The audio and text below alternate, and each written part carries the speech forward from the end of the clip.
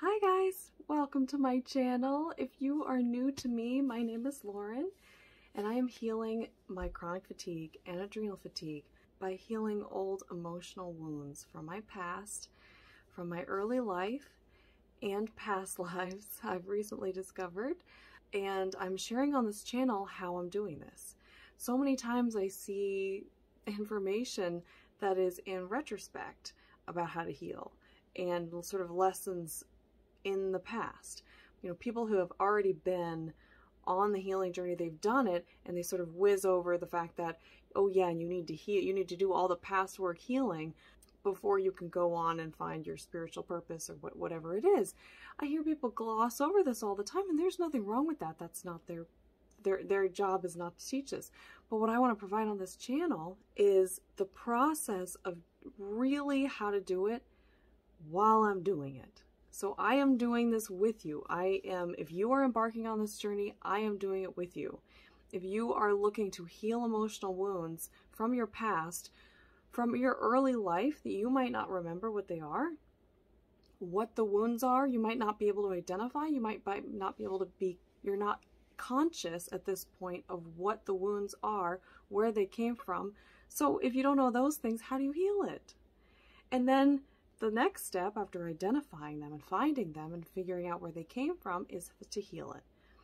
And I am providing the most simple, straightforward methods I am finding on my own journey for you so that your process can go faster and can be less painful, that you can have less fight energy than I did on my journey. I mean, that's one of the big lessons that I've learned on this journey is to stop fighting it. But it's easier said than done. To stop fighting the process of healing, the waves, the energy waves, the emotional waves that come up through you as you're healing. As you heal, when you heal something, then a few weeks later, a few days, whatever it is, a few months, something else is going to come up. And to not fight that energy. But see, when we have defenses from our childhood that we're not conscious of, we don't realize we're doing this. We don't realize that we're coming to the world with this fight energy. I certainly didn't. It's taken me months to figure that out. So I am sharing my journey with you to help your journey go faster and easier and less painful. So here we go. So today I want to do sort of a quick video on one lesson that's really important. One thing that I've learned, a tool kind of that I've learned is essential. So in this process of healing emotional wounds, let's just say you and I have old emotional wounds. And I mean, we all do. Unless you've gone back and healed it already, you have emotional wounds from your early life. It just, particularly if you're a highly sensitive person or an empath, but really all of us, we really can't get through childhood unscathed at all. There's something there for all of us to heal. Okay, so we have emotional wounds, but we don't know how we're experiencing it. I mean, or we don't know what they are. How do we even know that we have them? Well, if you have areas of your life that are perpetually, habitually, something is difficult, it's blocked, something you just try and you try and you try and and it doesn't work. For the purposes of this channel, I'm going to talk about this area as being health.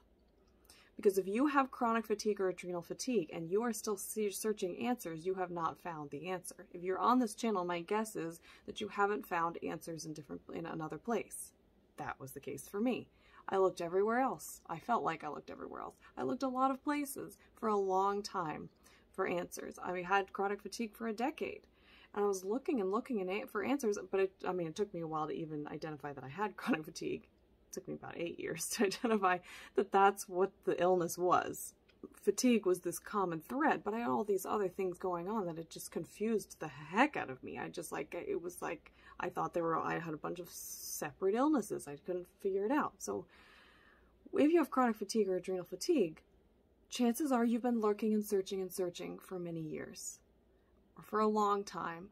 And so you've had this chronic health issue that you just can't figure out what the heck is going on with my body. Why is it breaking down? Why am I fatigued all the time? Why can't I do anything? Why can't I eat anything without repercussions? Why can't I think properly? Why? What is it?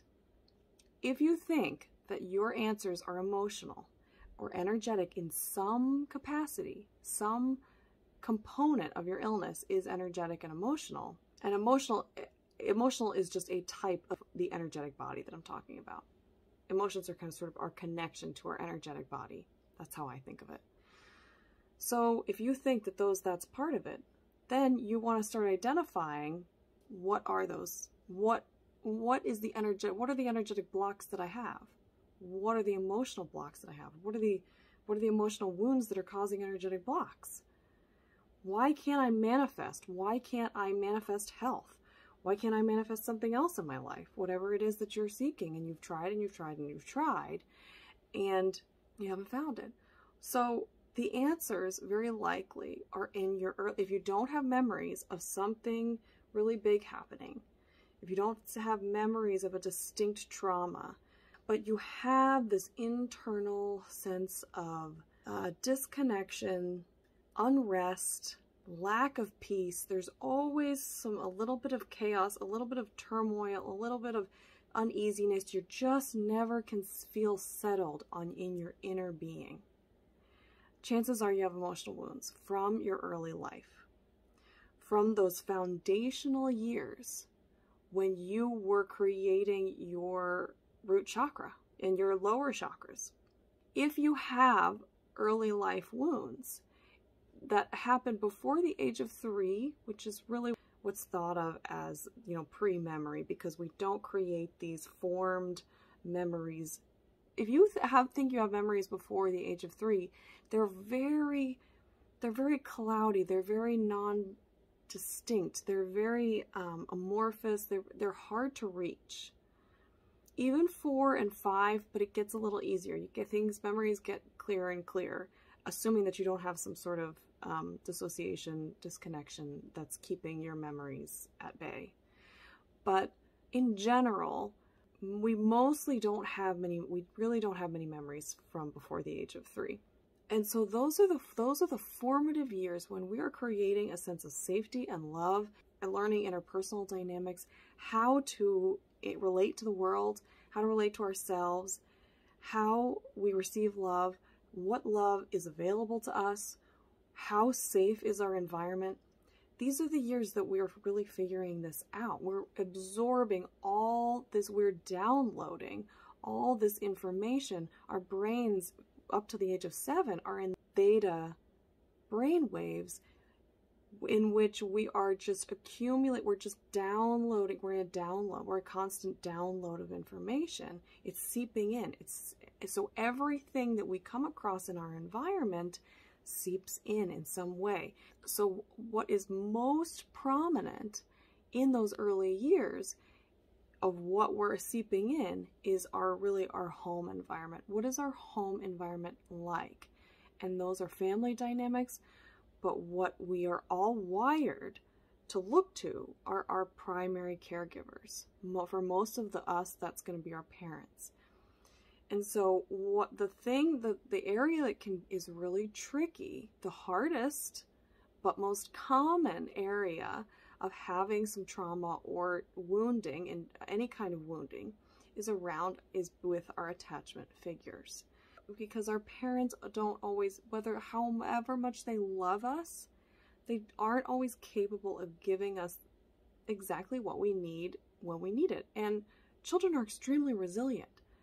But a lot of times, because of, the way our culture functions, we're not taught to heal these wounds before having children. And so a lot of us are going around with old wounds that we are unconscious of.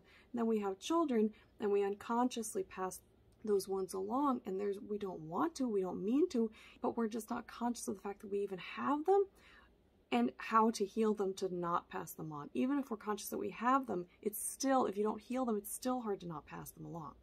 I'm trying to explain the difficult position it is. How difficult. So if you have early wounds that are, how important it is because it's those foundational years. We're forming our ideas and our way of being in the world. And if we have wounding there, it sets a foundation for the rest of our lives. And it can impact our lives in ways that are pervasive, that can cause so much pain and so much suffering if we don't go back and heal the wounds. First find the wounds, but then heal the wounds. One of the things that it can cause, particularly for highly sensitive people and empaths, is our chronic illnesses. Particularly the ones I'm talking about are ones that involve a chronic fatigue set of symptoms of some kind. You know, I usually talk about chronic fatigue and adrenal fatigue because that's what I have. But I really believe that this can apply to any illness that has chronic fatigue as a component. So fibromyalgia, things like that. But again, I'll focus on chronic fatigue and adrenal fatigue. So this is another way that these wounds can manifest in your life and block you. Because we all know, if you have this illness, you and I know that when you have an illness that manifests as chronic fatigue, as perpetual fatigue, debilitating fatigue, so many avenues in your life are blocked. Now, what I believe is what that really is, in another sense, is that your soul is the universe is putting these blocks up to show you that these are the things that need to heal. Showing you that there's something here that needs to heal. You see that, you hear that, you're hearing this message, and you're like, well, how the heck do I identify those things? Lauren, you said I don't even remember them. They're before the age of 3. Yeah, so how do you do that? It takes some digging. But the gift of this illness of chronic fatigue and adrenal fatigue is that it has a whole set of symptoms that can lead you in the direction of your wounds. So, one of the first things that you can do is start looking at the location of your symptoms. One of the most helpful tools for me was to learn the chakras, to learn what each chakra represents and what it sort of controls, what it's associated with in the body. So for example, the root chakra. The root chakra is about safety, feeling safe in the world, feeling safe in your body, having strength, feeling secure, feeling sturdy, feeling stable, feeling grounded. This can also come up, the issues around money can come up, but really health, any health issue has root chakra wounds involved in it. Because there's this element of you are no longer safe in your body. That's the experience. You get the experience of the illness is sort of that belief or that wound being manifested, because suddenly with this illness, there's some truth to it. You're no longer safe in your body. But it's because it's in some ways as a result of the wound that you have had in your root chakra and has been working in your life to pull in more energy to embed that wound even more in some ways. Any kind of health issue, you pretty much know, any kind of chronic health issue, you pretty much know that there's a root chakra wound there. Another thing that I've learned is associated with the root chakra is muscles. If you have problems with your muscles, that is an indication that you might have root chakra wounds. Now, fatigue, for me, screams that. It screams that. It's like your muscles are weak. They've become weak. They can't hold. It's so difficult to just hold your body up. That's an example of a root chakra wound. Sacral chakra wounds. And I've said before, and I'll say it again, that most trauma and old wounds that are harming you in a profound way, especially associated with this illness, most trauma is stored in the first 2 chakras. So the root chakra and then the sacral chakra. The sacral chakra is all about interpersonal relationships. Relationships with others, the relationship with yourself, which is probably the one that is absolutely the one that is most important, and probably the one that is most prominent in this illness. Wounding to your relationship to yourself, because of wounds that came from the relationship with your caregivers, primary caregivers when you were small. It's also about the way you relate to the world at large. Some indicators of some things that I've discovered as part of this illness, some symptoms that can be associated with sacral chakra issues, is anything that has to do with water. So fluid retention, lymph stagnation, anything that has to do with blood, sweat. For example, I stopped sweating when I developed this illness. I couldn't sweat.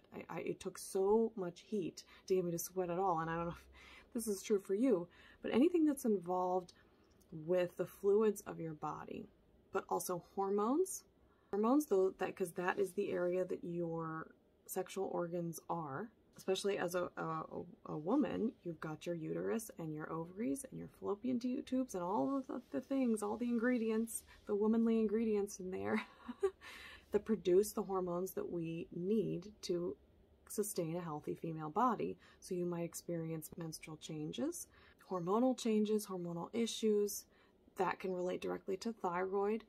And then we've got the solar plexus chakra, which plays a major part, I have found, plays a major part in this illness, because it's all about agency and power. And I have found that a really core piece of this illness revolves around powerlessness and helplessness. So a wound around powerlessness and helplessness. Now that also relates to the root chakra. The emotion that I have found that relates for the manifestation of this illness for me, one of the core wounds that is associated with my sacral chakra, the second chakra, all about interpersonal dynamics, is shame. And there is pain about unreceived love there. And as a result, there was a shame wound. And in my solar plexus, there are major powerlessness, helplessness wounds, feeling powerlessness and helpless, unconsciously. In terms of the root chakra, it's like a theme of lack of safety, but it's unconscious. When you have these wounds from before you were 3, you have lived your entire life with these wounds. You're just used to it. So it doesn't feel like you feel unsafe. It doesn't seem like you feel unsafe walking around in the world. You think you feel safe, but when you start to dig into this stuff, you start seeing more and more and more. But so that is sort of the first step, to sort of identify what chakras are involved. Heart chakra wounds, any symptoms that are around the heart, the breast, the shoulders, the arms, any symptoms, and even just emotional behavioral symptoms that you don't necessarily associate with your illness. You can start just thinking about all the wounds, all the symptoms that you've had over the years, and where they are in your body and what chakra they might correlate to. I've talked about the throat chakra with thyroid issues, and also jaw issues. It can be associated with hearing issues, because it's about speaking your truth and standing up for yourself and being your authentic self. Your third eye can manifest symptoms like brain fog, like chronic migraines, chronic headaches. This is a really important step, in my opinion. And if you believe that you have energetic wounds, emotional wounds that are contributing to your illness, this is a really useful way to start thinking about your symptoms, start thinking about your illness, is how can I sort of separate and identify where do I have wounds to my chakras? Because what chakras are balls of energy. We are energetic beings, and all of our systems require energy to function.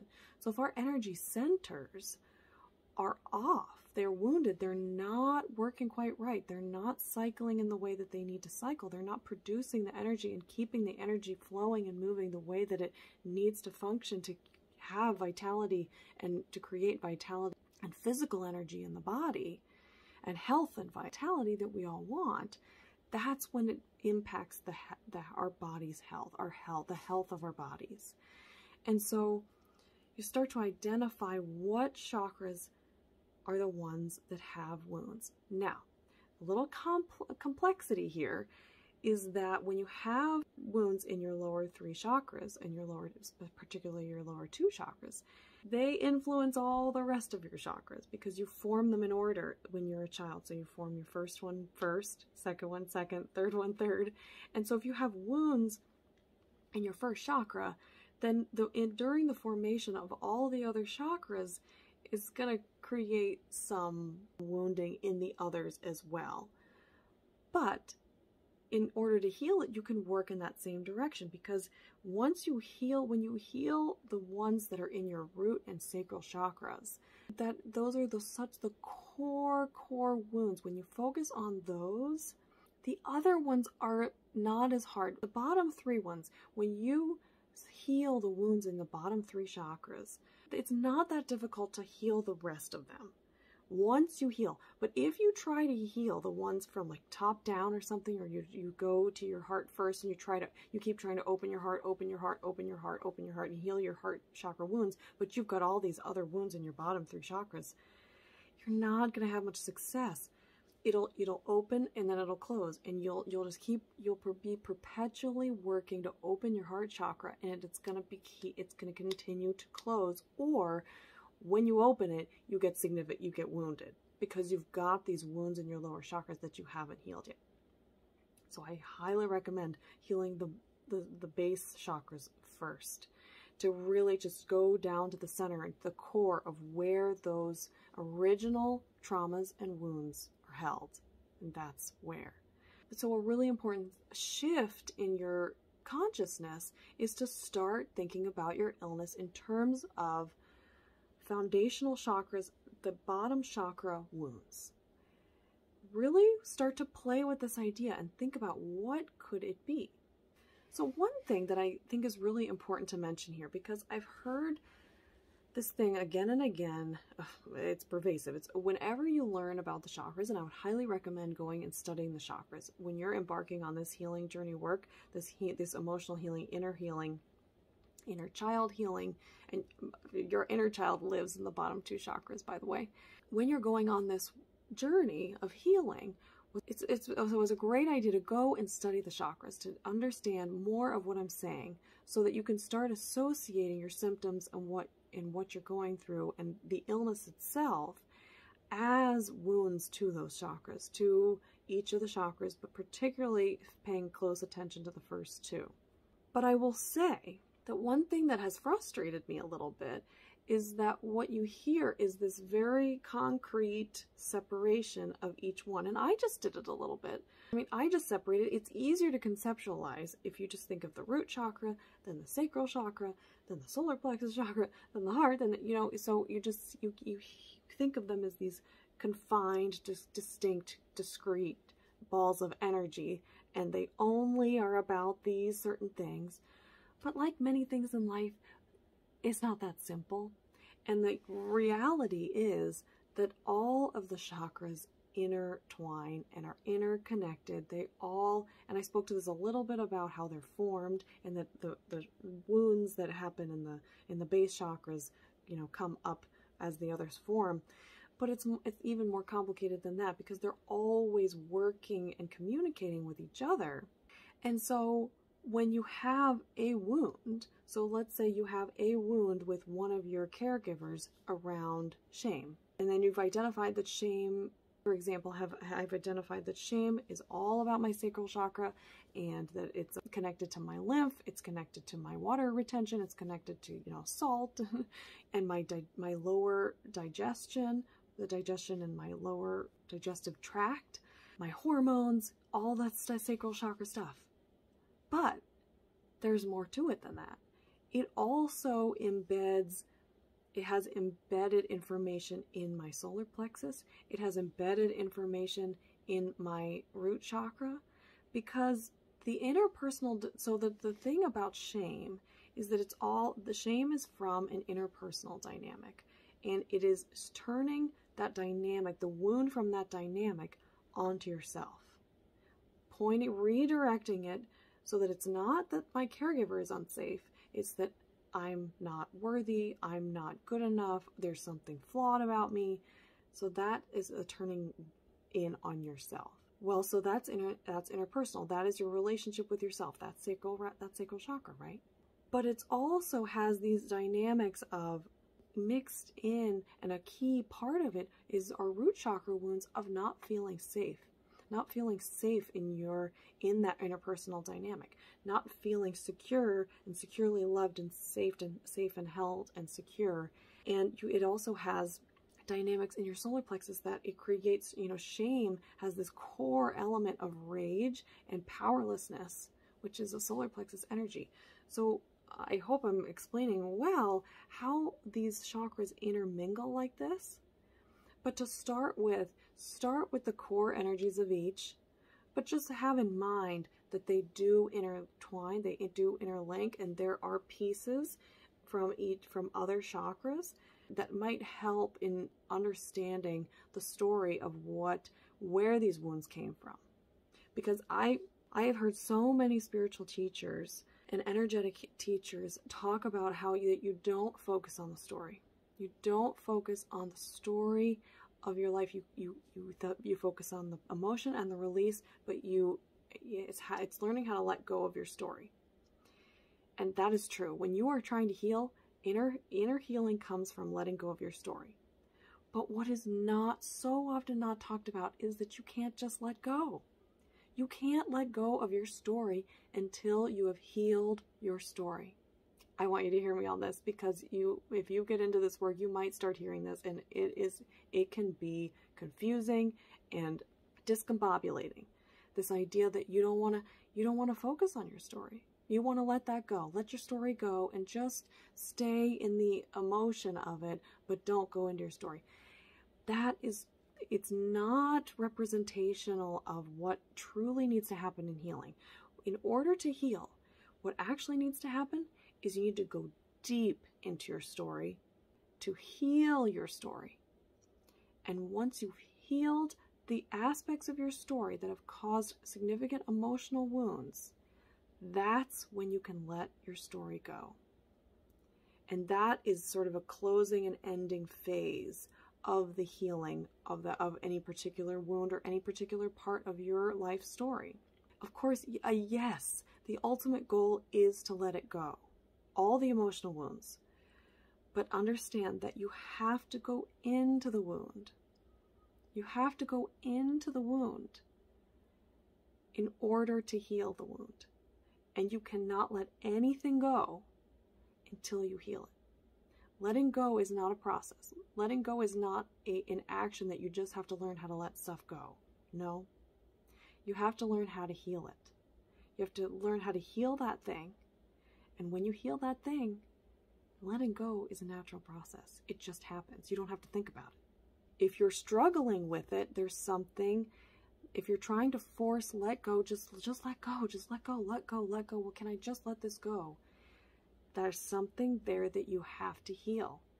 And maybe that you have to learn. Maybe there's a gift in that pain that you have to find. Or maybe you need to go inside and heal the part of your inner child that is still hurting. Maybe you need to start taking action that repairs that wound. If you've already worked to heal the wound, maybe you need to start taking actions that are actually going to heal that wound in an action-oriented way. So solar plexus energy really requires action. They all do. But particularly solar plexus, because that is that action-oriented chakra.